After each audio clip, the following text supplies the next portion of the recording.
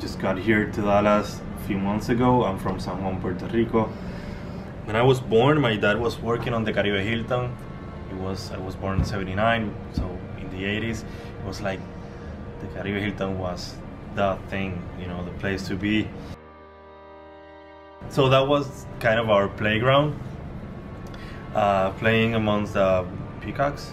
I think all that coloring and all that movement, and you know, also the perspective of being a tourist inside my own place, it was something like very weird, which I now realize how weird it was.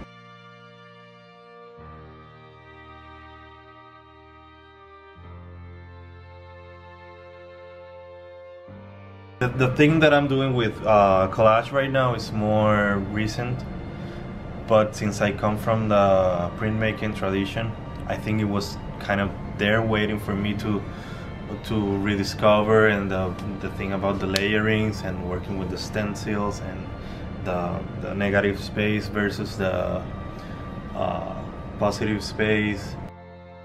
My work it comes from all over, from everything, from the food, from the dancing, from the way we talk. It's more of a feeling of something that you cannot necessarily see, but it's more of something you feel, something you have inbred on your DNA.